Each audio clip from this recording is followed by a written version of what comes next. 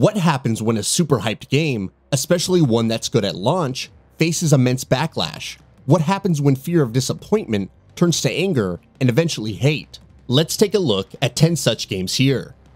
Star Wars Battlefront 2.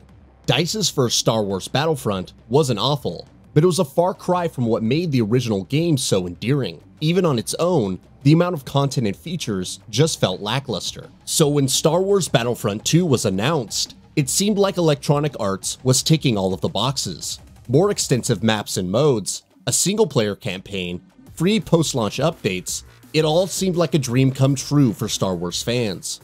Then, Star Cards happened. Star Cards were equipable items that provided significant boosts to one's combat abilities. And of course, the best way to get them was through RNG loot boxes. It was like the pay-to-win pot had finally boiled over. That too, in a franchise that was popular among kids. The fact that it cost so much to unlock Star Wars heroes and villains for use in multiplayer, leading to the infamous pride and accomplishment comment from EA on Reddit, didn't help things either. To say the backlash was immense would be an understatement.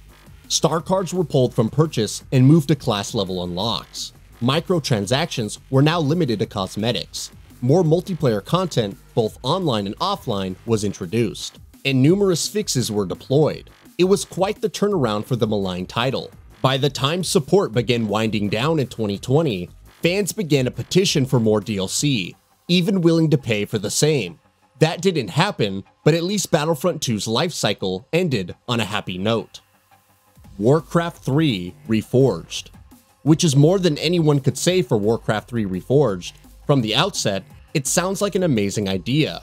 Warcraft 3 Reign of Chaos is one of the most beloved real-time strategy games of all time. One of its custom maps, Dota, would even become a huge sensation and lead to the creation of Dota 2 by Valve, igniting popularity in the MOBA genre for years to come. So the fact that Blizzard was remastering it with gorgeous new visuals and cutscenes sounded amazing.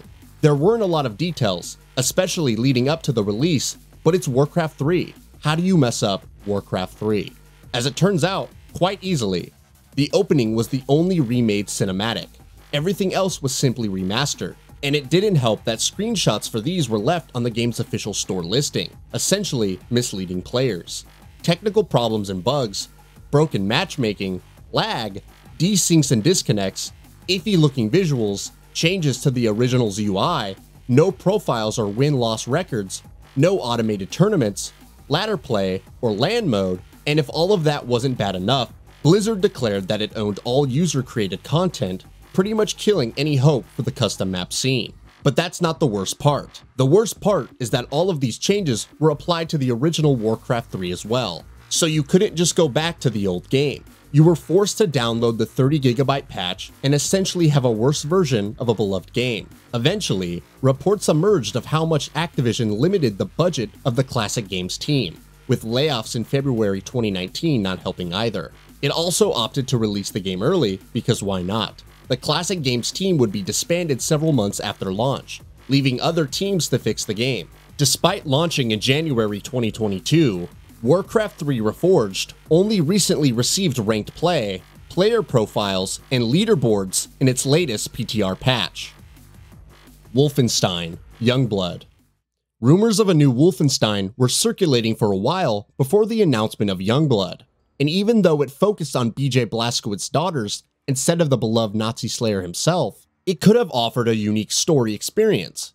If nothing else, one could look forward to the incredible gunplay that's defined the new series for a while. The bad news is that it didn't. Enemies were bullet sponges, and while weak to certain types of ammo, could still soak up a lot of damage, and ammo wasn't exactly plentiful. Playing offline with the AI was an exercise in torture. The levels were connected by a large open hub, which kind of worked in Wolfenstein 2009, but utterly flopped here. Jesse and Sophia were also extremely irritating as characters, and it all felt like one big excuse to push for co-op and microtransactions. Long story short, you wouldn't think that a bad game could come out of Arcane Studios and Machine Games, with Deathloop creative director Dinga Bakaba co-directing. But Wolfenstein Youngblood proved everyone wrong, and then some. Destiny. In terms of hyped and overhyped games in the past decade, Bungie's Destiny ranks up there. All of the ingredients were there. The studio's first new IP in years and years, a 10-year deal with Activision where the latter reportedly paid $500 million, even star talent like Peter Dinklage and Nathan Fillion signed on for its cast. Throughout all of this, and even after the first co-op gameplay showing, many wondered just what Destiny was. The first beta offered a better look at co-op activities, loot, PvP, the social hub, and much more. It was almost like Borderlands, but not quite. Some concerns popped up about the amount of content, especially since players reached the moon fairly quickly after Earth. But surely, there would be more in the full release. Cut to the full release. Destiny was a major success, becoming the biggest new IP in history. Server troubles, connection issues, and so on plagued the game due to the massive influx of players. But this was it. Bungie was back, right?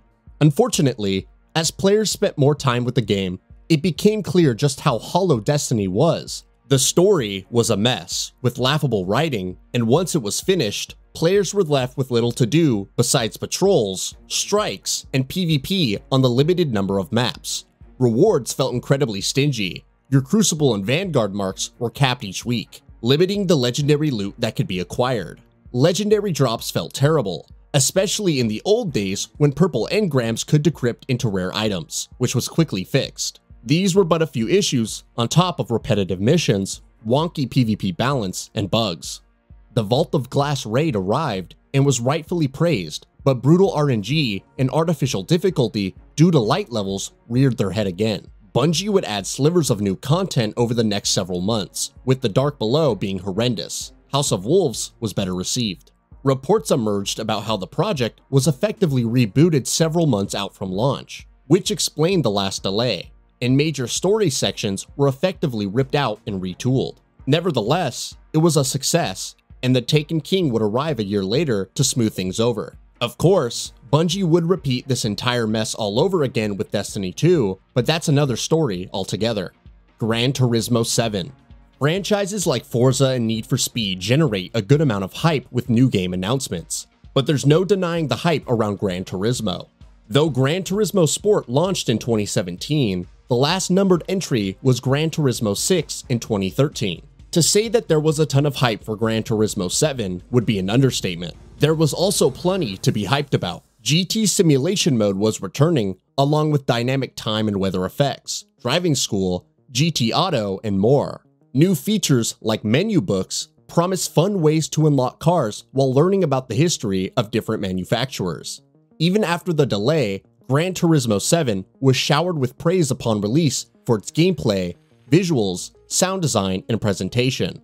As usually happens though, the real discoveries were made only after launch. Career mode turned out to be a lot shorter than fans were expecting, and once the menu books were completed, there wasn't a whole lot left to do. You could race through the same lucrative tracks to earn credits for the most expensive cars. Or you could spend real money on in-game currency, with microtransactions conveniently switched on after reviews dropped. Polyphony Digital then lowered payouts for the most rewarding tracks, significantly increasing the grind for legendary cars. Then, servers went down, rendering a good chunk of the game inaccessible, since it was always online. This was more than enough time for the title to be review bombed on Metacritic, becoming the lowest user-rated Sony-published title in the site's history. The developer eventually acknowledged the backlash, though it didn't quite backtrack. It vowed to add more content and means of earning credits in-game instead of repeating the same events. Soon enough, new cars, scapes, circuit race events, endurance race missions, and increased payouts for certain races arrived. Everything seemed to be going just fine, until an update in late May increased the price of legendary cars, because of course it did. Battlefield 2042. Even before DICE announced it was working on the next Battlefield, rumors circulated about it for a while. The return to a more modern setting and very large maps were just a few things mentioned, and when the developer confirmed other studios like Criterion were helping to make it the biggest Battlefield game yet, the excitement was palpable. Finally, Battlefield 2042 was unveiled last summer and made an impact with its trailer full of callbacks to classic community shenanigans.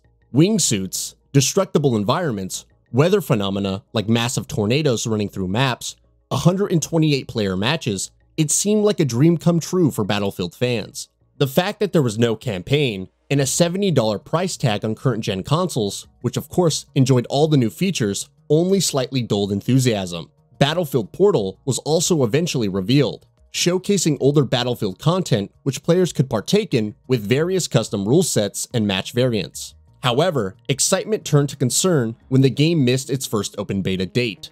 It was slated to begin in early September, then rumored for later that month, and finally confirmed for October, after the full game was delayed to November. Things seemed a little dicey, but surely more time for polish couldn't be a bad thing. Once fans tried the beta though, it was obvious that the sheer number of design, performance, and technical issues couldn't just be fixed in a matter of weeks. And once again, as much as many wanted to believe the full game would be better, Battlefield 2042 launched in a miserable state. Enough has been said about the sheer range of missing features from previous games, the terrible gunplay, horrendous map design, weapon, and vehicle balance, and so on. The game still sits at 28% mostly negative score on Steam based on over 108,000 user reviews. DICE has spent significant time and effort to improve on it, revamping the scoreboard and rebalancing weapons, and officially dropping support for the Tarkov-esque Hazard Zone. And while new content is on the way, there's no shaking the feeling that EA will dip on the title once it fulfills current Year 1 obligations, especially with rumors of the next Battlefield already being in the works. Crackdown 3. Crackdown 3 was first announced in 2014. It was eventually released in 2019 after multiple delays and leadership changes. CloudGen, being the principal developer before Sumo Digital, was eventually revealed to be in charge, and so on. Did we mention numerous other studios that helped on the title, like Regent Games, Double 11, Climax Studios, Ruffian Games, and certain Affinity. All of this just to deliver a campaign mode with visuals from the Xbox 360 era to match an outdated gameplay loop of complete activities and then go kill the boss. It was so completely thrown together that one could assume the campaign was developed in a handful of months. But perhaps the biggest issue was the promise of cloud-based destruction. Way back in 2014, Phil Spencer talked about utilizing the power of the cloud for a fully destructible city. It sounded unbelievable, which turned out to be completely accurate. Eventually, this was shifted to Wrecking Zone, a multiplayer mode where almost the entire map could be destroyed. The player base quickly died for the same because it was little more than a gimmick without any actual gameplay hooks. Some could probably appreciate Crackdown 3 for its old school throwback approach, but considering it to be a good game worth all of the years of development and hype was a stretch for many. Ghost Recon Breakpoint. When Ghost Recon Wildlands was first showcased, right up to its first beta and eventual release, there was plenty of skepticism. The series had always been known for its linear, stealth-oriented gameplay, squad play, and realism. Now all of a sudden, it was turned into yet another open-world sandbox. The fact that it was teeming with bugs, glitches, and other issues up to launch didn't help. But eventually, fans embraced it for what it offered. Playing on higher difficulties with friends allowed for somewhat replicating the brutal stealth of the older games, and the sheer amount of stuff you could do was also nice. Subsequent updates that added Ghost Mode, Tier 1 mode, and various crossovers with Splinter Cell and Rainbow Six Siege also helped. Ghost Recon Wildlands, for all of its initial faults, was actually a fun co-op shooter. When Ghost Recon Breakpoint was first revealed, it appeared to be following in those footsteps but leaning more into survival mechanics. Then, the developer confirmed that there would be rarities for guns. Also, no AI teammates. You were completely solo this time.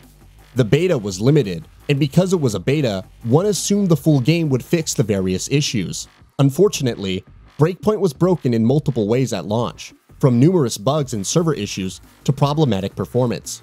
Design-wise, it was a huge step back, presenting a terrible story with a throwaway antagonist, numerous drones to fight which acted as little more than bullet sponges, a social hub and copious amounts of microtransactions, and of course, the aforementioned loot system, which was kinda moot since you could one-shot headshot human enemies. Such was the disappointing sales for Breakpoint that they actually contributed to a 2-year low for Ubisoft stock while causing several other games to be delayed for the sake of polish. It would receive numerous updates and improvements, including the return of AI teammates, but it was still considered a massive step down from its predecessor, Fallout 76.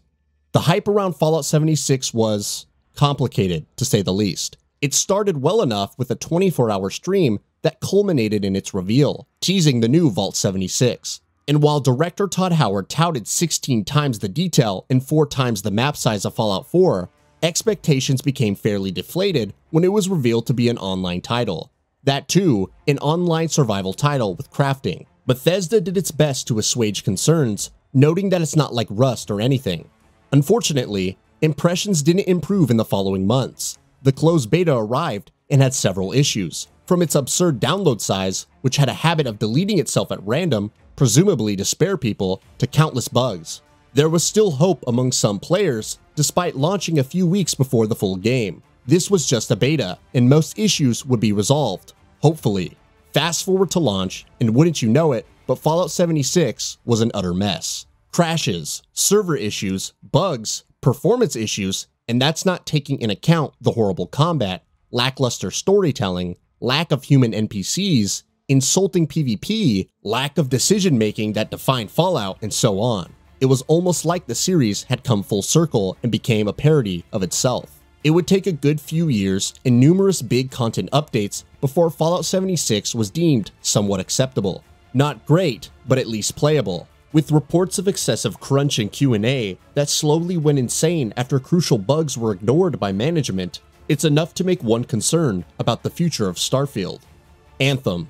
The number of ways that Anthem's release pretty much mirrored Fallout 76 is almost insane, especially since it was released just a few months later. Before launch, you had all of the AAA cliches, BioWare revealing gameplay that looked way too good to seem real-time, and was later confirmed to be complete smoke and mirrors. A troubling development cycle stretching years and years with numerous people leaving. A sparse amount of details leading up to launch, coupled with delays and reports of crunch. Memes about BioWare magic and how the developer believed everything could come together at the last minute in development. Proven horribly, horribly wrong. But the most hilarious part was, once again, the beta that was released just a month or so before launch. Once again, we all thought that many of its core issues would be fixed. And hey, the Iron Man-like flying was fun, at least.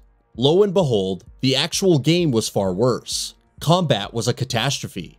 Loot drops in the non-existent endgame were stingy as heck. Bugs were everywhere, accompanied by horrible performance. Heading out into the open world required menus upon menus, and so on. The game itself was also broken up strangely. You had a single-player hub explored in first person with awkward cutscenes, while the actual combat was in third person and in a completely separate open space that was as barren as it was visually lush. BioWare's reputation was already on thin ice following Mass Effect Andromeda, but Anthem was pretty much its death nail. The backlash didn't stop with the horrible launch either, as despite delivering numerous updates, the developer failed to live up to its roadmap, delaying and eventually canceling several promised features like guilds, leaderboards, expanded progression, and so on. An internal Anthem Next was planned, but ultimately canceled before it even got off the ground. That's all for now. If you enjoy what you saw, please hit the like button. And if you're new to the channel, now is a great time to subscribe. We upload brand new videos every single day. After subscribing, don't forget to enable all notifications by clicking the bell icon. Thanks for watching this video, and we'll see you next time, right here on Gaming Bolt.